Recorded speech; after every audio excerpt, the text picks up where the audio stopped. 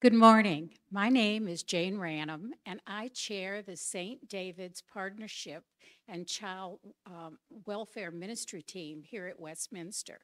We have been working with the Westminster Social Justice Ministry team to bring you today's Social Justice Forum. The theme for this year's forums is diving deeper together so all will flourish. This theme builds on our heightened awareness of the systemic and critical issues affecting our community, brought to greater attention in recent years, most especially in response to the murder of George Floyd. Through these forums, we've been learning about long-standing needs and are becoming more prepared to support the flourishing of all the members of our community. Today, we are pleased to welcome back Julie Sjordahl, the Chief Executive Officer of St. David's Center for Child and Family Development. Since the opening of Westminster's new addition in 2018, the second floor of our new addition has been home for St. David's Harman Center. Julie has served as St. David's Chief Executive Officer since 2010, but during her 28 years with St. David's, she has held many roles in direct service, project management, and leadership, invariably focused on our community's most vulnerable children and their families. She has been instrumental in co-developing some of the most innovative programs and collaborative partnerships. Julie received her undergraduate degree in elementary education and her special education certificate from the University of Minnesota, and she and her husband, Dan, are the parents of 2 adult children. Today, Julie will be discussing the critically important work that is going on at the Harman Center, the impact of the joint pandemics of COVID-19 and systemic racism, focused obviously on the impact of the murder of George Floyd, and the impact it has had on how St. David's meets the needs of the children 6 and under here at the Harman Center and their families. She will also discuss future plans for the Harman Center and its relationship with Westminster. Following her presentation, those of you that are here are welcome to ask questions.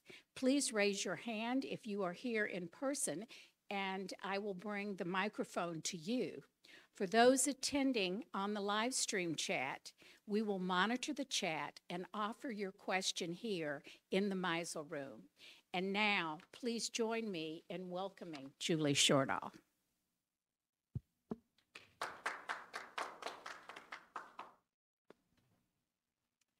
Thank you. I'll kind of step to the side here so you can see me on camera. Thank you so much, Jane and team, for the invitation to be here today and for Westminster's continued commitment to the work of St. David's Center. As we come to our 4th year anniversary as an organization having launched in the Westminster space here for St. David's Center's clinic focused on children and families who have faced trauma, we, our Harman Center for Child and Family Wellbeing, we remain deeply grateful for your faith community's commitment to our partnership and to this work.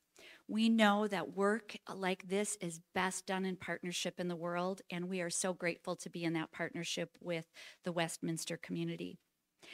Today's purpose, when Jane and Elena imagined today's purpose, they asked if I would provide an overview of how St. David's Center has survived the pandemics, given the environment of the last 2 years.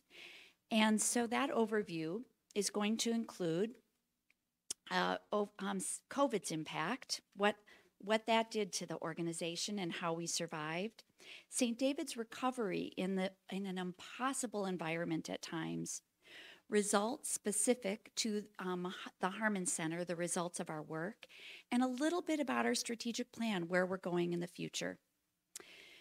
So, impact of COVID. I want to start with the big picture. My colleague, Maureen Walsh, is a brilliant thinker and strategist and learner. She went out and grabbed some data as we prepared to present to you today that would share the big picture of how the pandemic has impacted families. And these 4 bullet points are not new news to any of us. But as an organization specifically focused on young children and parents already facing challenges due to barriers in their life, due to poverty, due to struggles with development, these 4 statistics are particularly heartbreaking. So imagine being a healthcare provider, a nursing assistant as a parent in a nursing home, and being an Uber driver for your second job to make ends meet. And then imagine these four statements about the economic stress on families, unemployment, uncertain future, housing instability, the emotional distress and social isolation, grief and loss of loved ones. And we just can't overstate the impact that the uncertainty, the unknown pathway of this virus has had on our whole community, but then add in families who are really struggling with poverty and other issues in their life. And then parenting school-age children and the stress associated with online and distance learning and interruptions in childcare. How do you show up as an Uber driver and a healthcare provider when your childcare is yet on quarantine one more time? So we went out and looked. Maureen went out and looked and said, what does the data tell us? What does the data tell us about families who are facing these kinds of barriers? And it tells us some pretty hard facts that are out there in the community. So among households that with incomes below $35,000, 47% of adults report being behind on housing payments. With families living 250% below poverty, 44% are food insecure. For mental health, when you look at the mental health of our whole nation of adults, over 50% are reporting that COVID has had a negative impact on their mental health. And then you look again at families where there is low income. 32% have felt depressed in the previous 7 days. And then you look at statistics like domestic violence increased in 12%. And that's with just, the general population of domestic violence. And then when there's a first-time incident, an even higher increase. And then looking at parents, 71% of parents in the NIH study reported an increase in parent-specific stress before COVID, citing changes in children's routines, worry about COVID-19, and the online schooling demands as most common stressors. So these statistics are sobering, to say the least, and hard to look at as we think of the families that we're serving. And then at the end of the day, when you look at the stressors on families, what does that mean for children?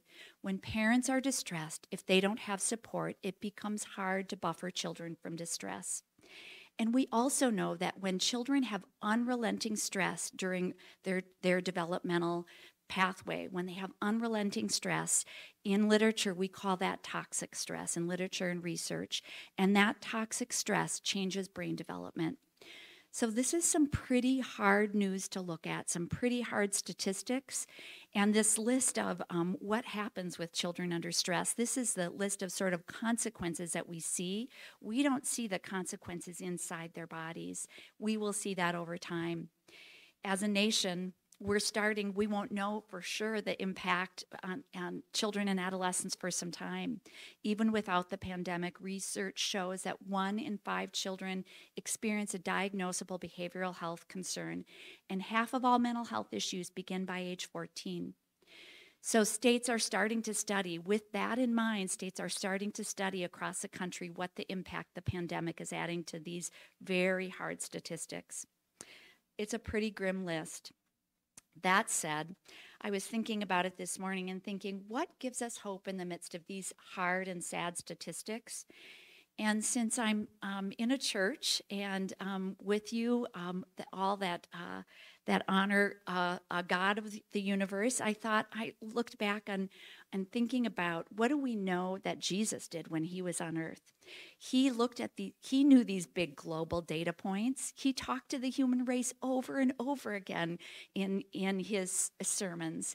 But that said, Jesus met each person individually and as though they were the only person there and met them inside of their story.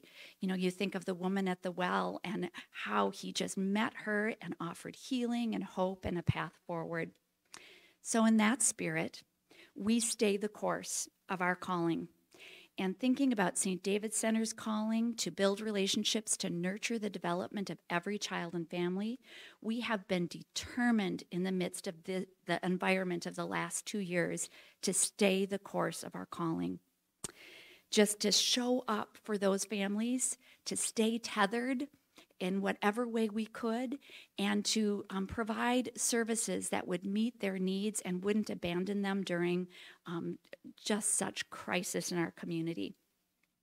So I'm going to tell you a little bit about what that has looked like. So I'm going to step back. I'm going to tell you about it in kind of 4 ways. First, just how the organization has survived. Second, what have services looked like through the pandemic? Third, what has been the impact of those services? And then lastly, I'd just like to tell you a couple stories that are specific to the Harman Center so that you can have a sense of what's happening as a result of the commitment you've made to St. David's Center's mission. So thinking back to 2020, in March 2020, we had our big Make Them Shine gala in early March, and then about a week later, the whole world shut down. And just to put it in perspective, what our concern was as an organization, most as a early childhood, most of our work being in early childhood services, much of it, and then some in elementary years, most of our work is in person. We had done very little telehealth. We had set ourselves up to start evaluating a telehealth model, but had done very little. So when the world shut down in March 2020, St. David's Center experienced an immediate drop in engagement. We all went home and shut our doors and tried to figure out what was next. We had an immediate drop in fee-for-service revenue. About 75% of our revenue is fee-for-service revenue, meaning if clients don't show up, we don't have any revenue. We had immediate need to pause and reinvent our service delivery. So in March of 2020, I asked my leadership team to close down everything they were doing, step back, gather a handful of people, and reinvent our services, reinvent through a telehealth model, an in-home model, and an in-person service model, saying what would it look like if we re-engage our services because we cannot abandon families in this time. What does re-engagement look like? And I had this incredible creative leadership team that stepped back with their people and really fully reinvented our services. We developed a preparedness plan. We really didn't even know much about COVID at the time. And then we really had to pay attention to what our workforce needed in order for them to show up well during the pandemic. And that takes us to, well, I'm going to step back before I talk about what happened. So when we did our first run of financials, so part of the issue at play here is in order for St. David's Center to survive and be ready to provide our missional services, we needed to survive financially. And because 75% of our revenue was fee-for-service, when we had to look and say, what will happen if for the next 3 months no clients show up for services? Even if we open our doors, what will happen? And our CFO did a run of our financials, and we were looking at between a $3 and a $9 million loss.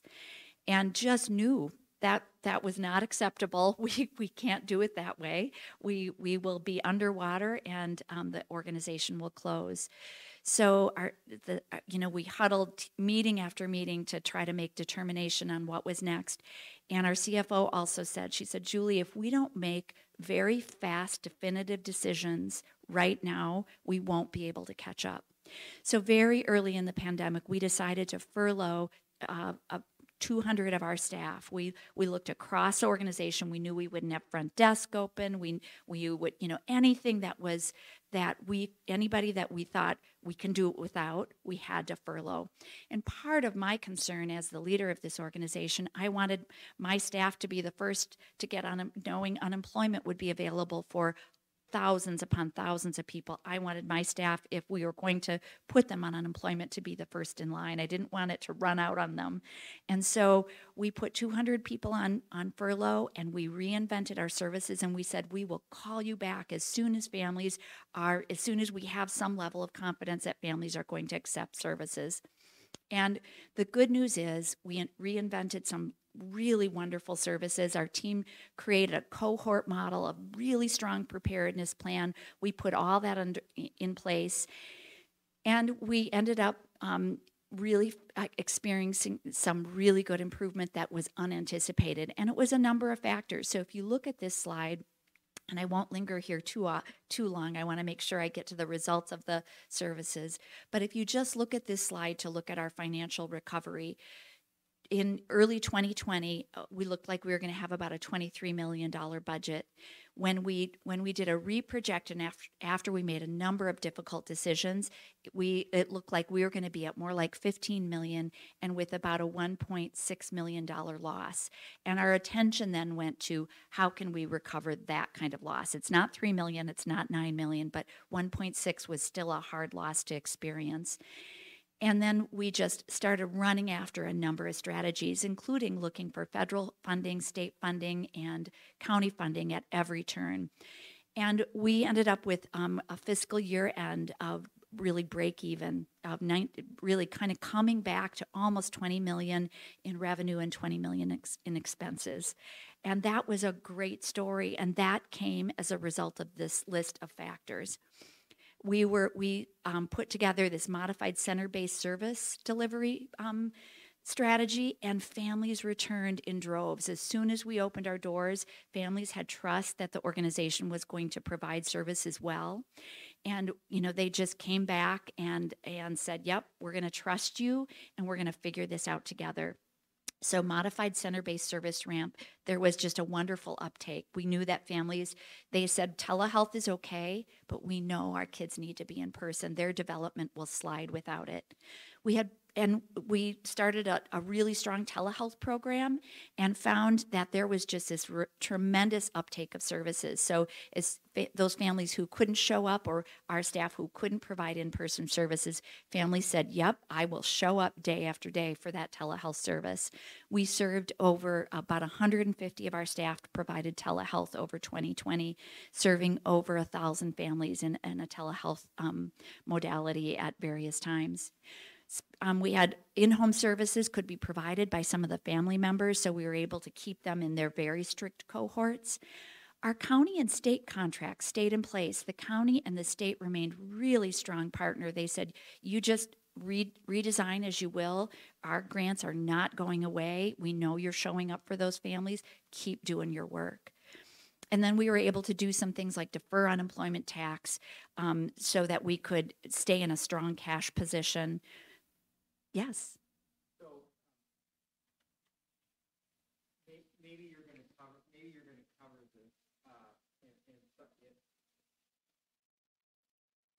maybe you're going to cover this in the time jump in the gun. Let me know.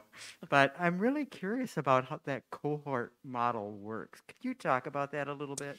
Absolutely. Yeah. Thank you for the question. When we started the pandemic, we had a pod model where we would have just one hallway was a pod, and we realized we needed to just be in very strict cohorts where staff were not crossing over from one group to another. So let's just take Harman Center, for example, here in Westminster. We have a family place classroom, and we have an autism day treatment classroom. And we have a morning group and an afternoon group. And those teachers and those kids don't cross paths. They stay very strictly in their group of 6 children and 3 or 4 staff. And so staffing that became a very a difficult strategy, because we'd have, if somebody was sick, if we needed a sub, we'd have to have a sub that didn't cross over to the other cohort. We just were very strict so that we were not infecting. If we got an infection in one group, it didn't cross over to the next group. So we did that both here at the Harman Center, and we did it at our larger campus in Minnetonka. We had probably 20 cohorts going at once, just not crossing over one another. So it became a good strategy and an expensive one. So making sure that we were getting, which takes me to my next point, making sure we had a good rescue campaign in place became critical. We started telling our story to the community and looked at, advocated. St. David's Center put together a group of other nonprofits, other large nonprofits, because some of the federal funding wasn't available to us. We were over 500 employees, and a lot of the federal funding, especially the PPP loans, was for organizations under 500. So we put together a group of large nonprofits and started advocating with our legislators. Senators like Tina Smith took meetings with us, and we just said, we want you to know our story. And we are Catholic Charities, Lutheran Social Services, St. David's Center, Fraser, big organizations. We said, we're our state safety net. You do not want us to fail.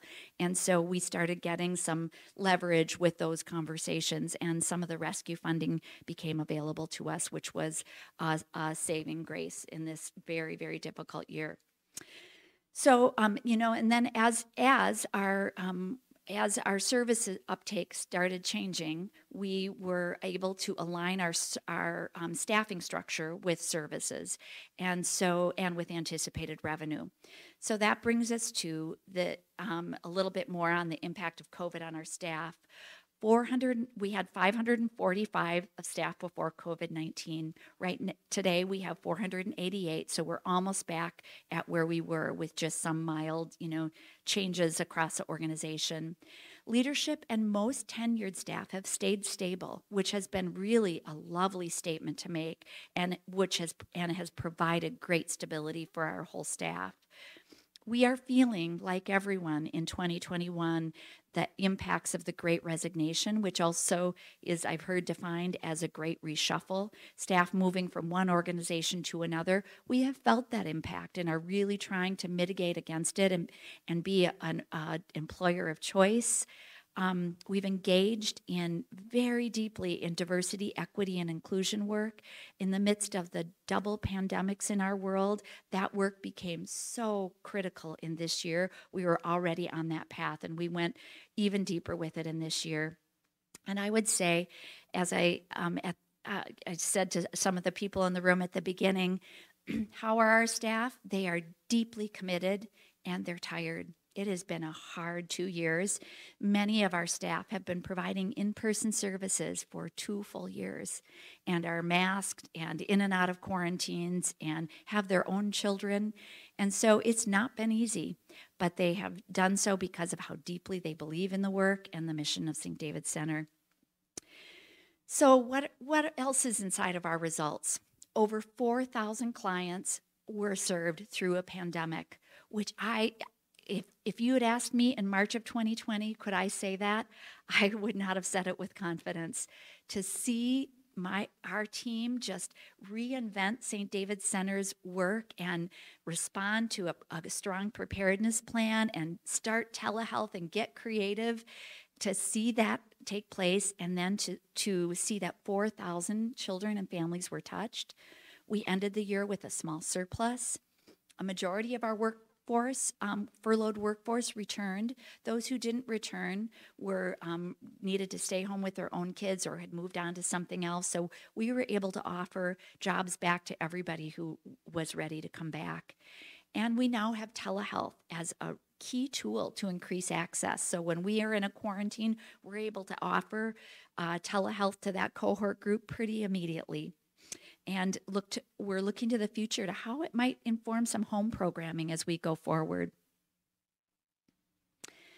So, on to the Harman Center. What has happened at the Harman Center? The Harman Center for Child and Family Wellbeing context. You know, I think some important things to note is that the ongoing stressors and adversity in the lives of many of the families served here are very real. You know, just to take my example person at the beginning, a nursing assistant in a nursing home and an Uber driver, that is a very real human that has kids in our programs here. The murder of George Floyd in 2020 just left downtown as a ghost town. My staff described coming down here, and we have as you will know, we have a staff, a significant staff of color here in downtown Minneapolis, and so George Floyd's murder is very personal to them. It's not just a community struggle, it is a struggle for them personally. And so, you know, to be downtown and to have it feel like a ghost town, and to see it all boarded up, and then to have the trial taking place when they were down here providing services, that was very challenging. We closed a number of days in anticipation of the trial, and the day that the verdict came, we were all on alert, ready to send kids home. And just a reminder that many of our kids that come to Harman Center come on Medivans. So their parents might not be able to drive them here. So so we were always thinking about, you know, is it safe to have them come down in a Medivan without a parent in place? Are our staff safe coming down here? So we were in very real time from week to week making decisions. There is barriers for those families in accessing telehealth, challenges to caregivers to implement strategies at home. So in response, we minimized when we could. We eliminated barriers to engagement by truly meeting those families where they were at, providing additional supports, IT solutions where we could, individualized the pace and intensity of services to each family in order to really meet them where they were at and engage them wherever they were in that moment. And then invested in play therapy materials, including toys and games, to increase our clients' motivation for engagement. You know, thinking about being on the other side of a screen, they needed toys that replicated what they had here. Thank you, Westminster, for your generous support as we were trying to just put together our telehealth model, and we needed toys for all those kids in their homes. And then we partnered with natural supports in families' lives, and then as they were ready, welcomed parents and children back into services after breaks. Yes.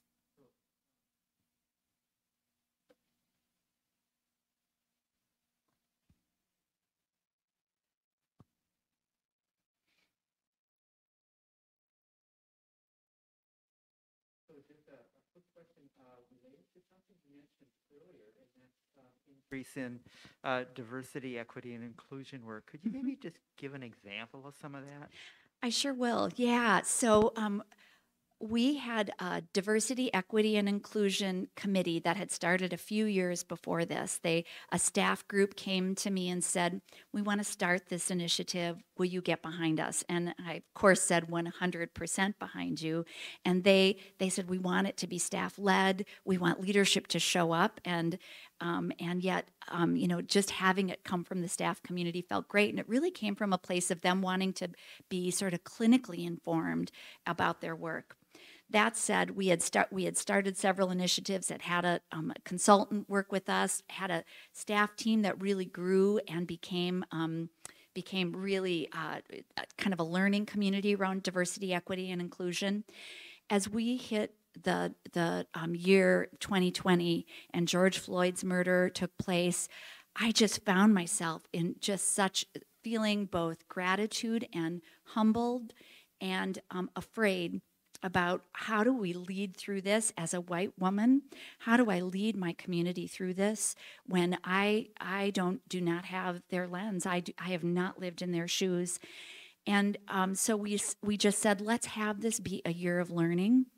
And so we had formed a leadership group, a staff leadership DEI group, 3 people that work in different roles across the organization. And we said, can each of you lead some form of learning where we just open it up to our staff to be in conversations?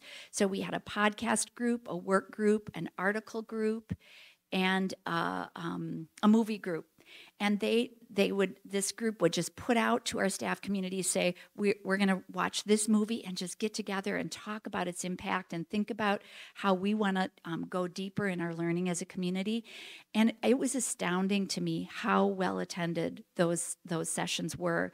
Staff from across the organization just showed up for meeting after meeting, virtually, of course. And just, I think we were all hungry to learn together, and we were also hungry to be together, and to be together in the conversations that would help us go deeper in our understanding. So we went from that. We did that for about a year, and then we moved to just holding listening sessions. And our leadership team, our staff leader, DEI leadership team, just holds leadership sessions monthly and just says, show up for whatever you want to talk about, and we're going to just be in that conversation together. So that's a lot of what our work looked like in the last couple of years. We also have a number of bigger strategies we're working on hiring, wanting to really increase our diversity on our team, on evaluating policies and procedures so we're sure they're inclusive, and just really looking across ways we can shape the organization's future. So that's just a little picture of that. I'm going to go to the next slide here and just show you some numbers at Harman Center.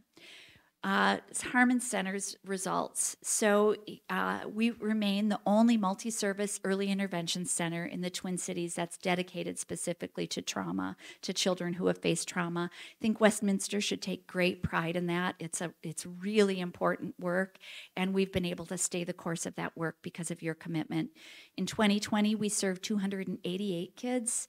In 2021, 290. So really continuing this strong and good work. Great outcomes. 86% of the children made significant progress toward their developmental goals.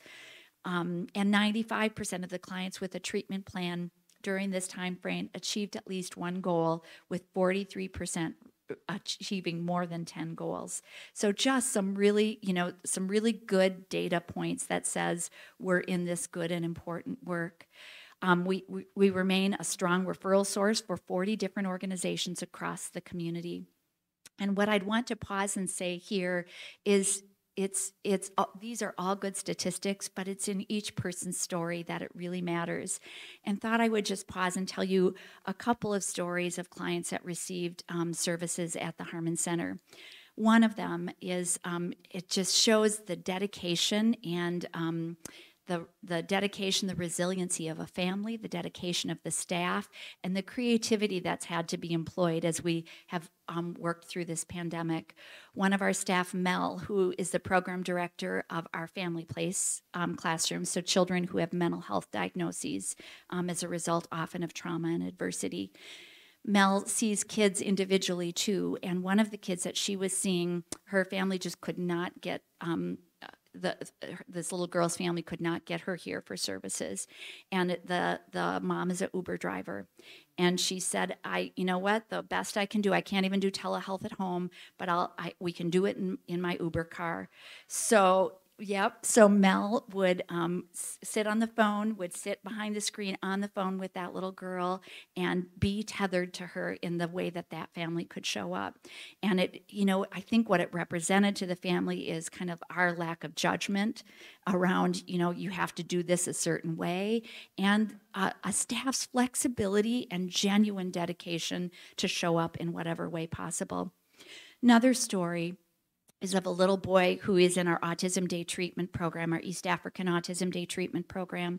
He is kindergarten age, and as you know, Minneapolis Public Schools was in virtual learning for the whole year. So imagine being on the autism spectrum, being in virtual learning, and already struggling with your ability to take in the world the way a child who's typically developing is.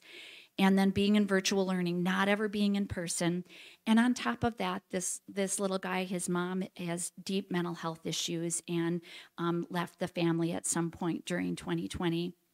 His dad tried to show up the best he could in parenting, and they had a very tragic drowning of his little brother drowned in the bathtub. So our little guy, I'll call him Amin, our little Amin was 5, 6 years old, struggling to understand the world. Mom's left, dad's there, dad's struggling, and little brother dies of a drowning. Can you imagine the pain of that little guy? And kids ended up being removed from the home as a result of that drowning, and he moved in with an aunt who was able to provide stability. He and his other sibling moved in with an aunt who was able to provide stability. And my staff said, we're leaving a spot open for him. He couldn't show up for many months because of all the instability. And, we have a waiting list. And they said, we're not going to fill that spot. Amin needs to come back here.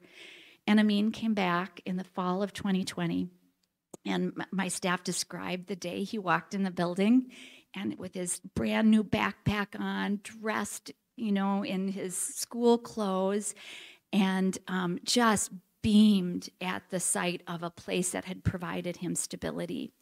He saw Nick as one of our therapists, our speech therapists. He saw Nick and said Nick's name, and he struggles to be verbal. And so he saw Nick, and he saw his spaces, and just was pointing at one thing after another. And that is the kind of work that has been done here at the Harman Center over the last couple of years.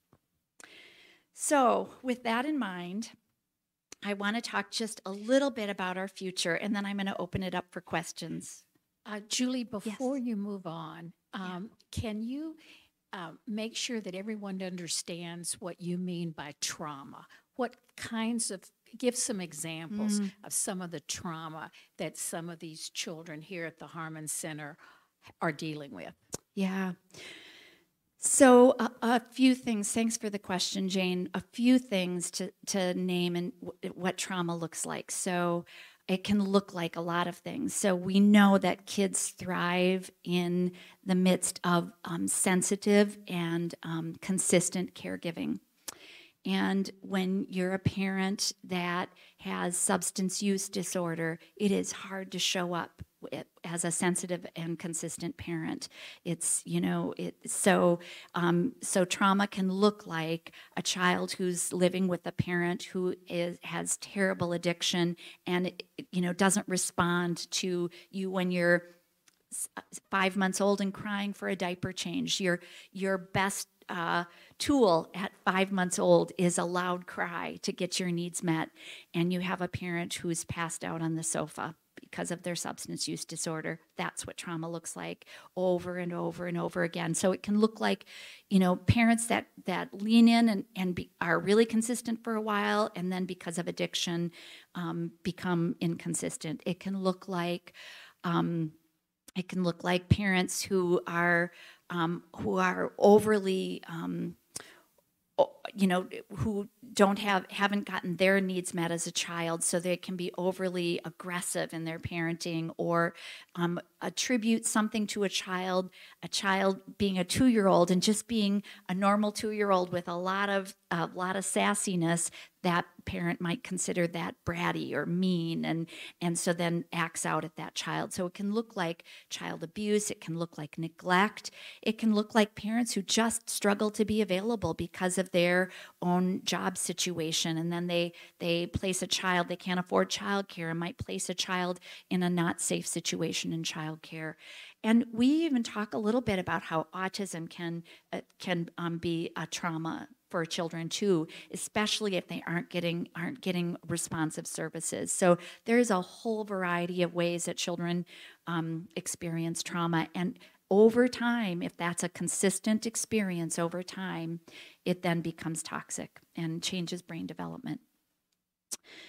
So I'm going to say just a little bit about where St. David's Center is going. So we've survived the pandemic. We are we are strong and ready to continuing to achieve our mission and ready to look into the future. In 2021, we were going to develop a strategic plan, and our strategic plan became Survive the Pandemic. And in 2021, we said we have to start putting some thoughts down about what have we learned in the pandemic and what is the world calling on from us in the future. When we know what our mission and our vision is, what are we uniquely going to position ourselves to do as we go into the future? Our strategic plan is called Meeting the Moment, Shaping the Future. That's what this organization's done for 60 years, and we will continue to do so. We did an environmental scan to look at what's going on in the community and how should that inform what we need to do next. And these 6 findings were out of our scan. We have I think like a 10-page report on scanning the environment, but these are the 6 big findings. 1, there is growing unmet need for children's mental health, family support, and childcare. So staying the course of our mission and doing some more in that space feels like a critical next step. This next one is heartbreaking, thinking that BIPOC children and families continue to experience worse outcomes. In spite of some of our trying here and there, we just have not done enough as a greater community. Jane, I think there's a question there. Oh, I'm sorry. Black, Indigenous, people of color, thank you. Yeah, so they continue to struggle. Worse outcomes, the data showing in the community. Healthcare, so in spite of that, this next one is sort of a hard one to get our minds around as a social service agency, but in healthcare, we all know that the healthcare sector demands consumer responsiveness and innovation. So we've just been asking ourselves, what does that look like as we look to the future? Our organizational knowledge is underutilized internally and externally. So we really took a look at, are we doing enough to cross-train one another? Are we providing enough consultation out into the community, given some of the secret sauce in St. David's Center's set of services and mission, and decided we have to do more in that space? And then our workforce, as a general community, our workforce is not aligned with growing needs in numbers, diversity, and preparation. So we really are giving thought in our plan to how to align our workforce into the future so that we have enough people to provide this important work. And then business model shifts and attention to sustainability and infrastructure are key to our future. So we are going to remain the course of our 3 core service areas: inclusive early education, early intervention and treatment. You see that more than 3,000 of our clients receive that service from us, home and community support. And then we're developing a professional training and consultation model going into the future. Our strategic plan is to strengthen relationships, develop skills, mitigate stress, and improve trajectories of more children and families. We want to position St. David's Center to serve more children and families into the future, and really thinking about what a measured approach to growth will look like. And doing so through 6 big strategies. We want to lead in the field, really advance the field of early intervention and treatment, making sure that we're doing things like internship programs and mentorship, and looking at some statewide initiatives that we can be part of, really spreading the word across the community. We're setting our team up to be thoughtful about innovation. We're going to continue to really deepen where we can the partnership models that we have. So places like Westminster, we're also in schools like Osseo and Hopkins schools and Hiawatha academies, our mental health staff saying, what more do you need from our team to make sure kids are getting their needs met at those partner locations? We're going to expand. We've made a goal of expanding in the next 5 years, perhaps some outstate sites. The state has asked us to look at whether we could do an outstate site in the Austin area. So there's just some evaluation. We're putting some lines in the water around where we could think about expansion with some careful thought to that. And then just making sure we're paying attention at every turn to what does it look like to be a mission organization and build a good, strong, sustainable business model and build the right infrastructure so that work can take place well. So that's where we're going, and I look forward to hearing your thoughts and questions. First, I'd like to just share a comment that came in on the chat. I'll just read it direct. Thanks, Julie, for sharing these stories. I'm so honored to be in a partnership as a member of Westminster. Your services are exemplary of what families experience trauma need. And this is from a person that works in social services. So wanted to pass that on. Thank you. Then I have a question, and that is related to the partnerships. And, through all of this work, I can only imagine the extent of the importance of partnerships. And you mentioned some of the schools. Could you maybe give some examples of how that works and kind of helps build up what you're doing? Absolutely. Yeah. So we have, we say we have 2 campuses and 30 partner locations and hundreds of families' homes that we go in. So those partnerships can have a variety of, they look as deep as the partnership we have at Westminster Presbyterian Church, and they can look like co-located services with other child care centers or school districts. So we have a state grant to provide co-located mental health services in Osseo and Hopkins schools.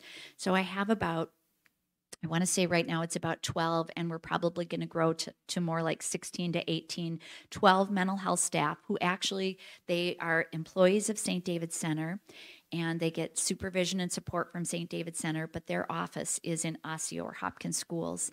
And they have a full caseload of staff or of clients that they provide services to right in school. And sometimes they'll go into those families' homes, and then they provide consultation to the teachers, as the teachers are really, so we know our teachers have been heroes through this pandemic and are really struggling with kids who are struggling. And so our staff are on site there providing clinical direct service to the kids and consultation to teachers. Another question that follows up on that one. There may be people in our live stream audience that really are either new to Westminster or not as familiar with the partnership that Westminster shares with St. David's. So can you tell the audience a little bit more, give examples of how the work that you're doing at the Harman Center is enhanced by your partnership with Westminster? Wonderful. Yeah, absolutely, Jane.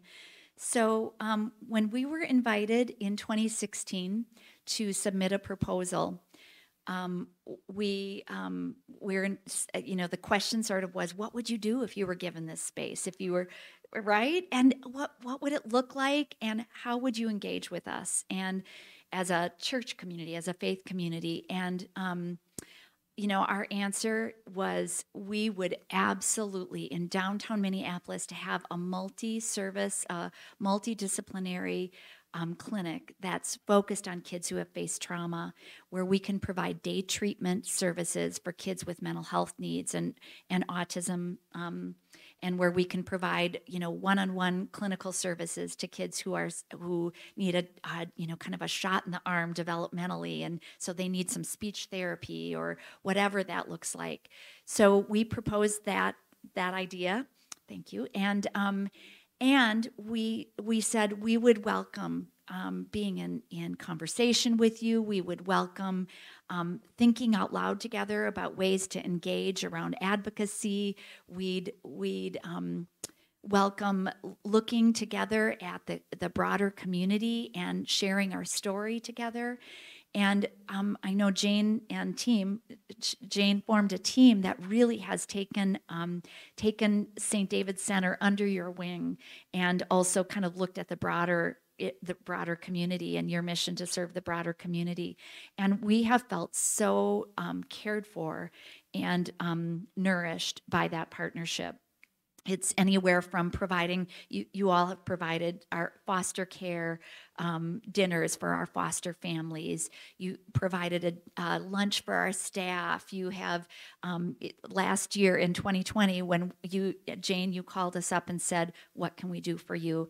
We said, our kids need toys in their homes, and you provided toys. You gave a grant that we could go out and buy toys so that those kids could be in telehealth successfully. So it's looked a number of different ways, but both the staff here and your volunteer team have been have lived out that partnership in a variety of creative and sensitive ways.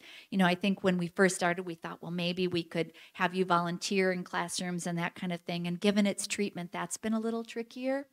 But you embraced all the other ways that could look as we've moved through our partnership. Since we just maybe have time for another question, there are children who are either who are victims of trauma, who are either in foster care or at high risk of entry into foster care. Can you share with the audience what percentage of the children and families that you serve might fall into that category? That's a great question, Jane. I'm not equipped with that statistic today. I would guess in any given time, let me guess about 20% or thereabouts. As you know, we have had a foster care placement and licensing part of the organization for several years.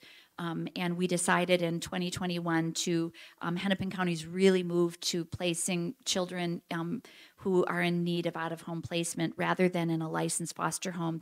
They've moved toward placing kids more with kin.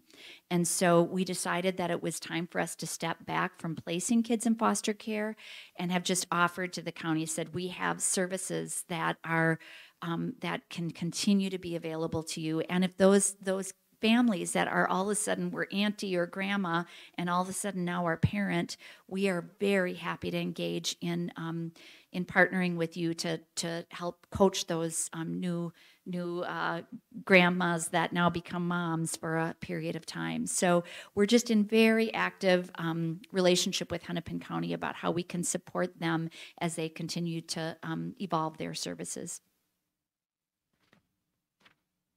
Any other questions? Okay, I think we're going to wrap here.